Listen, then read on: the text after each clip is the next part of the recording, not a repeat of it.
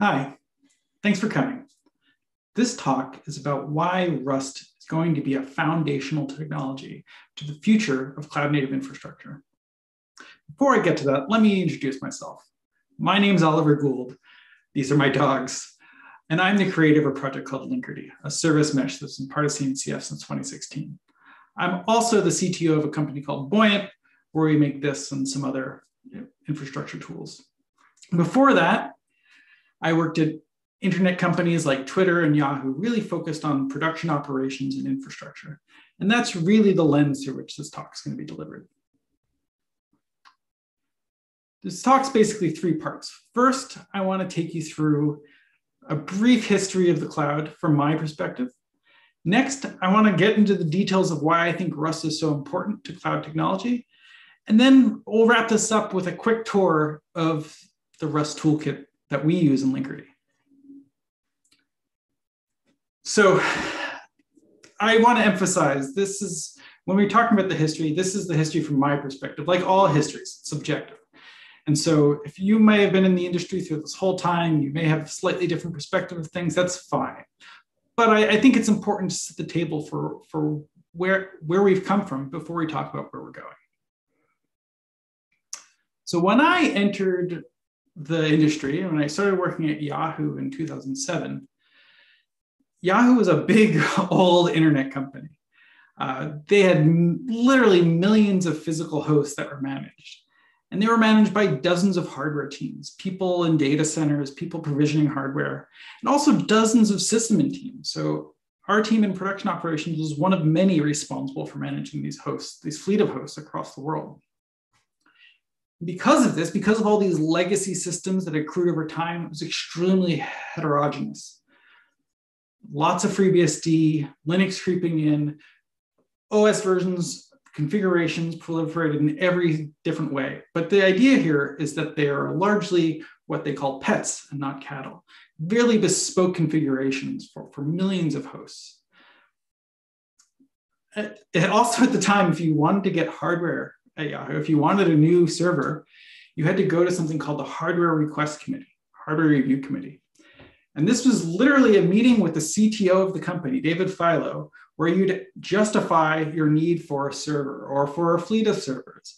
And it was, undoubtedly slow and laborious and a little bit stressful to get hardware.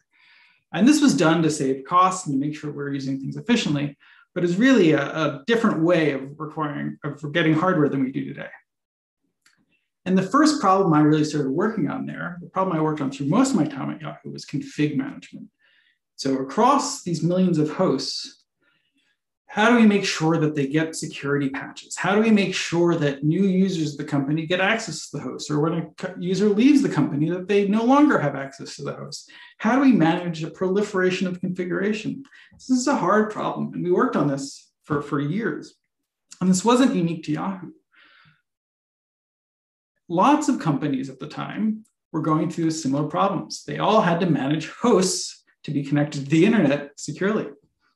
And so the proliferation of projects came around this. First, CF Engine, long time ago, written in C. And then, in the mid 2000s to late 2000s, we saw new projects coming on, mostly in Ruby or Python, projects like Puppet, Chef, Ansible, and of course, others. And the job of a config management system is kind of simple, a little bit. They mostly have to run commands and generate templates. And these scripting languages that were really coming to popularity at the time were a good fit for that. They're system scripting languages.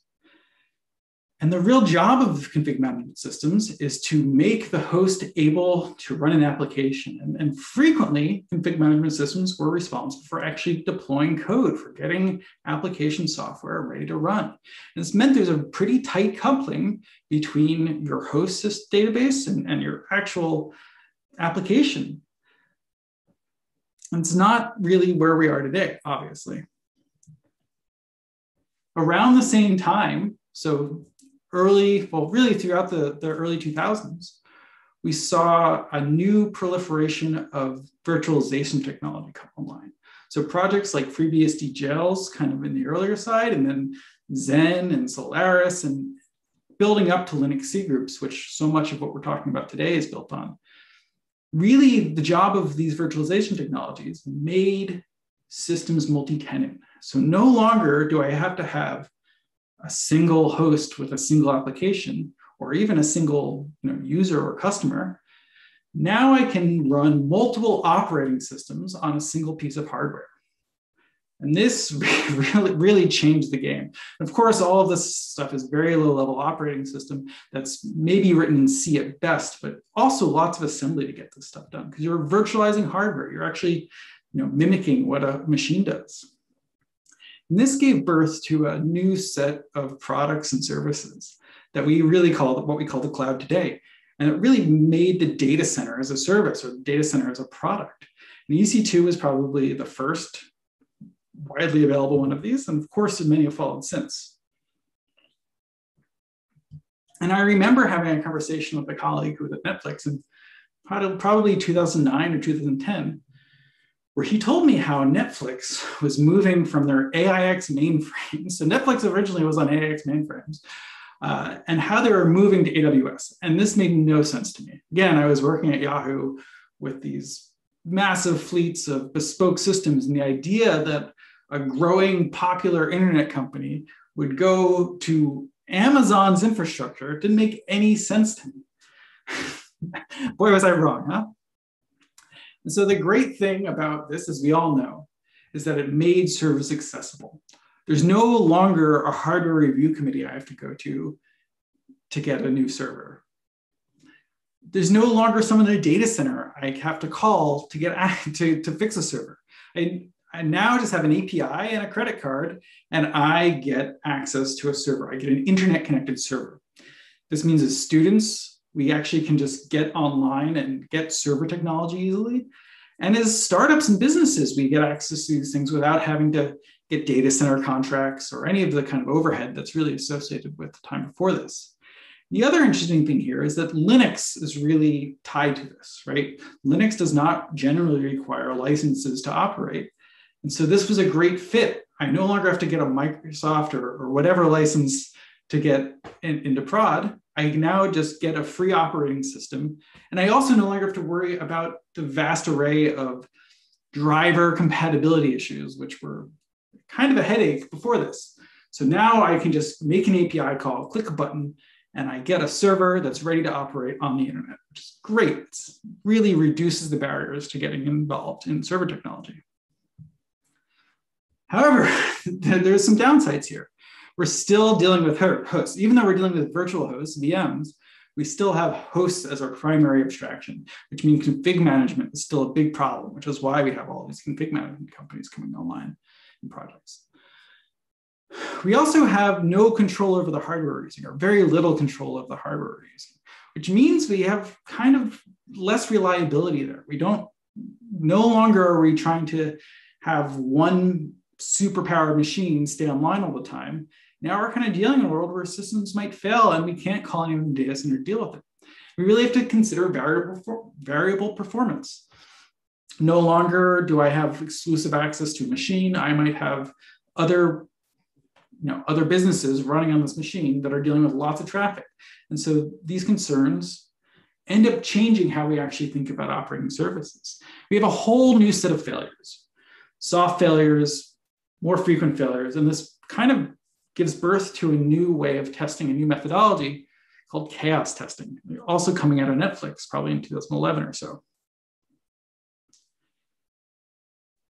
Building on that, so this is kind of by the time we met Twitter in 2010, we have a new set of technologies coming online that really decouple applications from hosts. So no longer do we, as someone who's operating a service, do I have to think about config management or SSH into a host or kind of all the overhead of that. Now what we're thinking of through projects like Mesos and Aurora, where I just want to ship my workload. I want to write software, build an artifact, get it running. And this was really great for Twitter and other growing, scaling companies, Uber, Lyft, et cetera, where you now need to focus on developer productivity. We have hundreds of engineers. How do we get them to write software, ship it to prod quickly without having to think about all the operational overhead? How do we stratify that and separate that? The downsides of these projects were that they were really operationally complex. It was pretty hard, or if not impossible, to run a full Mesos cluster on your laptop. You actually need quite a bit of hardware to get started, or you need some pretty beefy cloud boxes to get started. And so there's some overhead here. This is not a broadly accessible technology that anyone can get started with. Also, we're dealing with a lot of JVM runtime, which comes with runtime costs, overhead, memory, CPU, and operational costs in terms of debugging GC and things like that. And in this world, we're dealing with highly dynamic systems where Mesos may reschedule pods or instances without there being any kind of user involvement. And so we have to deal with things like service discovery and load balancing and retries and timeouts and all the things that kind of are necessary to manage services at the scale. And so at Twitter, we were working on a library called Finagle, and that's really what came to be the core of the first version of Linkerd. And so, as we dealt with all of these production issues and dealt with making communication more reliable in this library called Finagle, the idea with Linkerd was, well, how do we package that up into a proxy and make that accessible to folks who are not writing software with Finagle? Following that, or kind of around the same time, there was a new set of technologies coming on that what we call cloud native. So it really kind of starts with Docker in a lot of ways. So Docker is building on Linux C groups, the technology we were talking about a little bit ago. And Docker makes it possible, as many of you know, I'm sure, to package up an application and ship it somewhere and get it running with resource constraints. And so it kind of it pulls in parts of the config management story and isolates them into a binary that really is almost a whole operating system running in a binary. And Kubernetes extends that model and makes it possible to take a cluster of servers and just run these Docker containers anywhere. And with that, we have this heavy reliance on the network. What we call microservice architectures are tiny services that are distributed in a data center or in a cluster, and they communicate over the network. And so tools like gRPC and Envoy and Linkerd fit into this world to really focus on managing the complexity of a dynamic system. So we deal with fault tolerance. We deal with the fact that we're going to have to load balance. And a lot of these things, Kubernetes and Linkerd, especially Docker as well, focus on user experience, on reducing the costs of managing it, getting started, of understanding it, to make it accessible for application owners to get running. And so we focus on applications and not hosts. We've finally broken those barriers down. So let me take a little detour and describe what Linkerd is in case you don't know. And then we'll get into why this is so important for Rust. So Linkerd is a service mesh. And what a service mesh is, it's a pattern of deploying rich data planes generally as a proxy, a sidecar proxy, that deal with this communication complexity. And so we have to deal with load balancing over a set of instances, a set of replicas in a cluster. And I have to deal with making sure that everything gets TLS by default, because I may not trust the network that I'm running in. And I also want to have identity on either side of this. I want to know which workload is talking to which workload, and that's easily done through TLS. And so what we do is we deploy a proxy sidecar next to every application instance. And this helps manage communication and complexity. This is really, in Linkerd, there's kind of two halves to this. We have a control plane, which talks to the Kubernetes API, which deals with a lot of the configuration and discovery and the fact that things are dynamic and feeding that to proxies. And the proxies are supposed to be very lightweight, small instances that can fit, many on a host to serve this traffic.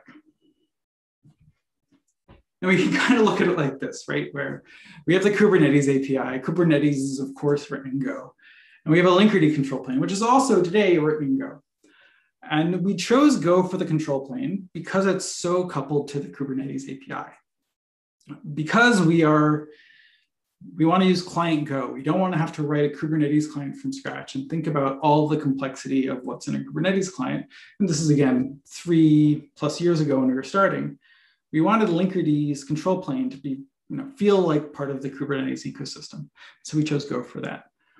But when we went to write the proxy, the sidecar proxy, we chose Rust. And that has been a great experience. But when we were starting, it was really rough around the edges. We had to bootstrap ourselves. We had to build lots of technology. We had to invest heavily in the Rust ecosystem to make this work.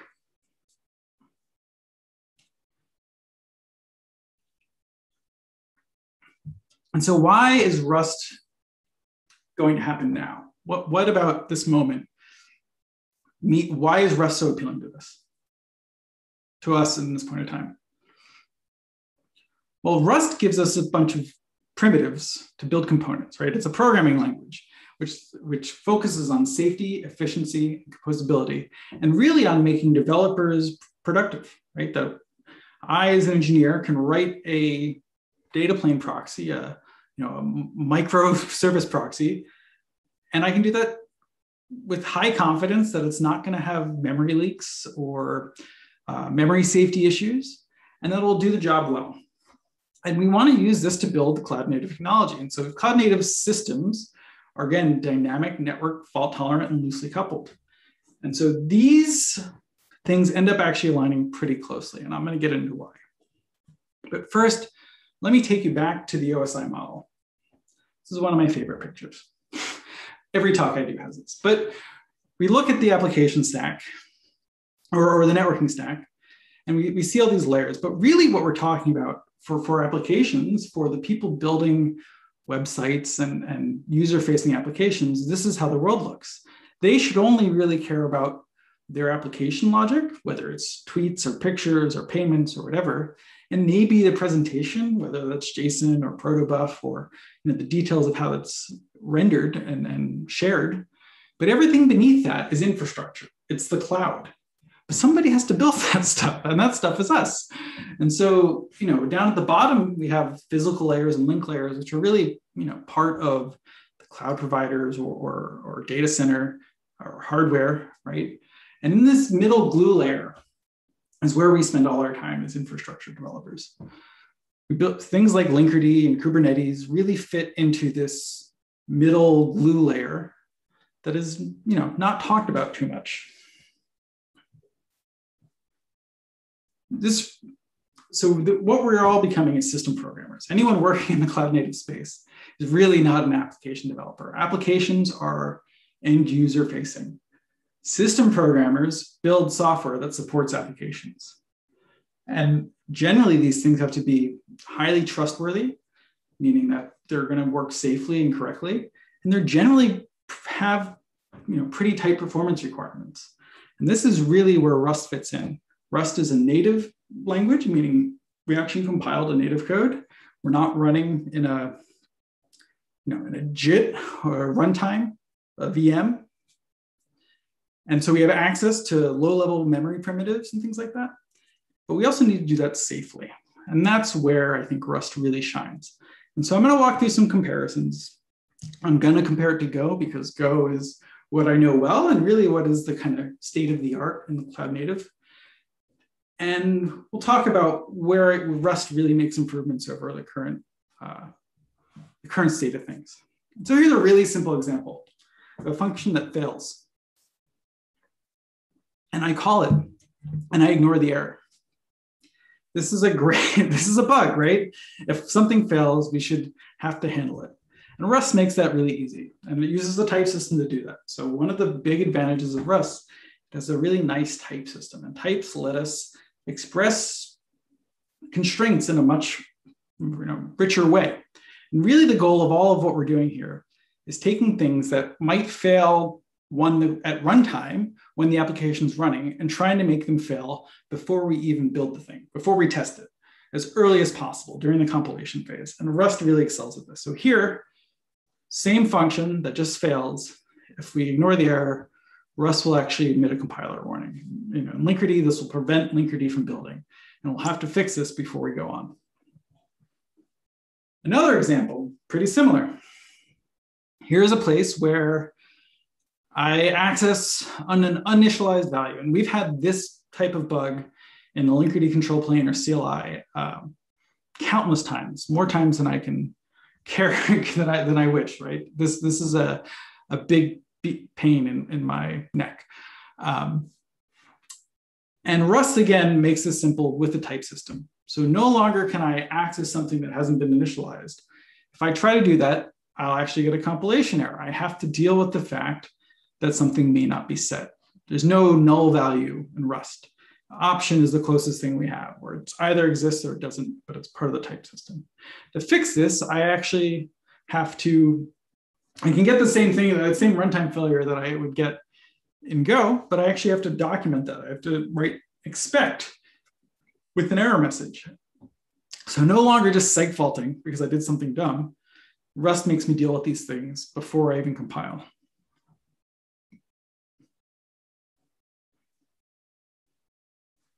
Similarly, concurrency becomes a big issue, especially in a proxy like Linkerd. We have multiple connections and requests going at once. We're talking to the control plane. There's lots of concurrent access. And in Go, this can be quite dangerous by default. So here, I've written just, this is actually from the Go by example website, where they demonstrate how to use mutexes. And here I've just left the mutex out. And Go will happily compile and it'll even run. So if I run this thing for a second, Go works just fine, which is great, right? Unless I run it for longer. So I increase the runtime here to 10 seconds, and all of a sudden I hit an error. So this is completely non-deterministic, right? I can write tests that pass, and then when I ship it to prod, this thing can fail in an unexpected way. This is virtually impossible to do in Rust. And so here's the same code effectively written in Rust. And when I try to compile this, I'll actually get an error that says, hey, this map you built, you can't use it multiple places at once. Somebody has to own this thing. And so this idea of a borrow checker is really an ownership model for who owns memory, who is responsible for this, or what code is responsible for this. It means that I can't even compile this code in Rust because it's unsafe. The access patterns are unsafe. And so to fix this, I actually have to go and put a mutex in. This is the same fix effectively that should exist in the Go code, but the compiler enforces it in Rust. When I add the mutex, everything works as you'd expect, which is great. Rust has made my program more safe without even writing tests. My last example here is that Rust has this idea called RAII, resource acquisition is initialization. And this deals with lifetimes. And when, and kind of tying back to that borrowing and ownership model. And once I drop something, it no longer exists. And so here in the example on the left, we have Go code, and that sends 2 messages on a channel and then drops the sender. And then I have another task that continually reads from that channel. And if I run this, it runs until that error happens and we hit a deadlock and Go exits, which is great. I mean, Go should fail in this case because that's the best it can do, but we can do better in Rust. In Rust, I have this type system again. And what the type system lets me do is I get an optional value back. And so there's no more runtime failure here. I can't even write the code to not work here. I have to handle these conditions. And when I do that, I actually, we see that we get some value back every time we do a read. So this is an example of the type of safety net that we get from Rust and why, we haven't even gotten to any of the details around memory access or, Rust's kind of provable safety. But these are all sorts of ways that we take failures that could happen at runtime after I've shipped my software to production, when I hit a weird corner case where things can crash and break the whole up, the rest of the system. Rust, we want to push all, Rust lets us take all of those types of failures and bring them back into the development cycle so that they have to be dealt with explicitly. And finally, let me take you through a quick tour of Tokyo's async ecosystem. So Tokyo is a Rust library that's kind of similar to Netty if you're familiar with the JVM. It gives us asynchronous I/O. And so when I start a program, I start up the Tokyo runtime, and this lets us run I/O concurrently without having to have a thread per connection, or it gives us something you can basically think of similar to Go's runtime, where Go has these green threads that let you run things concurrently and just block. Rust and Tokyo give you kind of a similar set of primitives. And Tokyo has an ecosystem around it that really lets us build up systems on these good primitives that are trustworthy. The first one, which we've invested heavily in Linkerd, and a lot of the Tower's primitives come out of Linkerd, is this system called Tower, which is really similar to Finagle's services. And so it's a service abstraction where there's a request and a response, and a set of layers or middlewares that let us stack these things together so that they can be used. And I can write loosely coupled components and then bind them together. So here's an example from the Linkerd proxy. This is an HTTP client. And so what this is, for every endpoint we're talking to, we build one of these services. And this has an HTTP client. It has a reconnect layer. It lets us do Linkerd's tap feature and adds metrics. And all of these features are orthogonal. They have no dependencies on each other, really. And so I can write all of these separate modules that are easily tested or easily shared and reused without having to couple them together. This is a really great building block. I also should emphasize that a lot of the primitives we've developed for Linkerd are freely available in the Tower library and framework. So you can use, for instance, Linkerd's load balancer without having to pull in Linkerd. That's the Tower balance project or crate is something we've contributed back upstream. And so this is, again, a set of reusable components that you can use to build new systems.